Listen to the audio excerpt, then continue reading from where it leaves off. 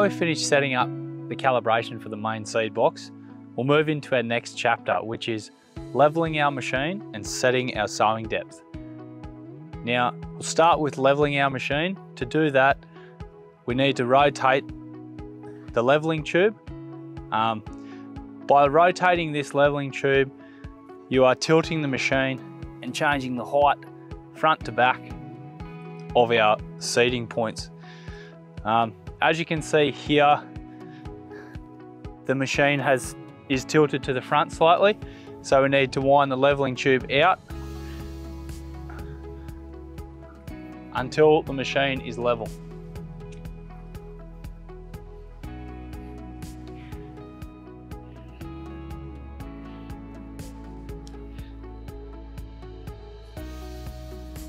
There we have the machine being leveled. We can see the height from our front point to our rear point to the ground is now equal. So our machine is now leveled. We need to lock up the leveling tube. We do that by screwing down the locking nut and locking it in tight. Now that we've got our machine leveled and the lock nut is tight, we can move on to setting the sowing depth of our machine. In the toolbox of your Agrowdrill, we have these depth collars, which we use to set the depth.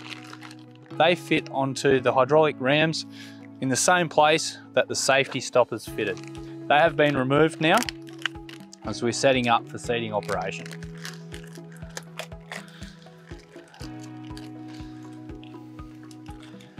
We'll start here with a depth of 1 inch and 3/4, and we'll go out and trial the seeding depth.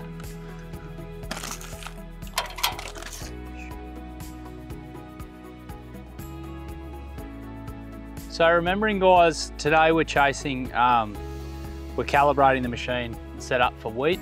So we're looking at a sowing depth today of between 20 and 30 millimeters across the machine. Now, it's really important to understand the angle of the baker boots. While it might seem quite deep at the front, we need to look at that at a horizontal angle at the rear of the point. So we're actually looking at the nose of the point to get it in a little bit deeper than that required sowing depth, so that at the back of the point, where the heel of the baker boot is setting our seeding bed, that will set the correct seeding depth. We'll engage the machine into the ground. There you can see we have a travel speed of 4.8 kilometers per hour, which I think is a pretty nice little sowing speed.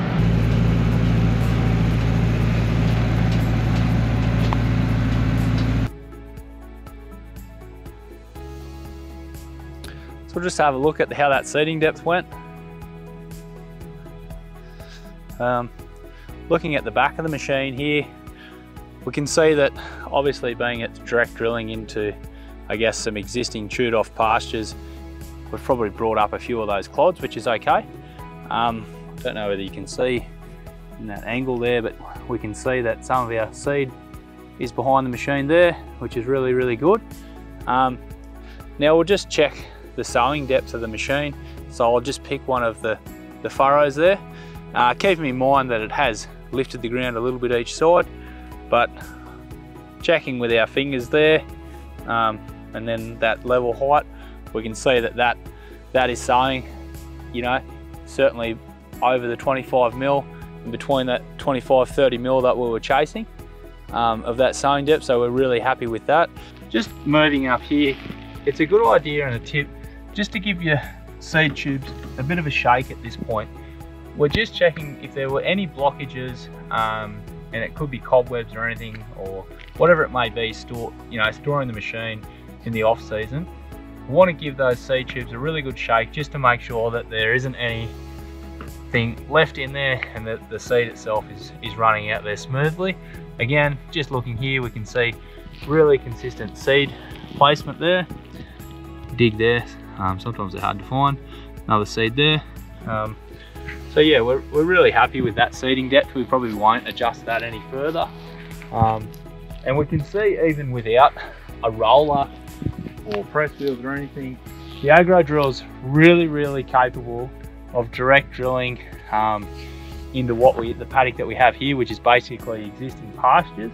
We're sowing cereals in there for the winter time with minimal soil disturbance, and you know, it's a genuine direct drill machine.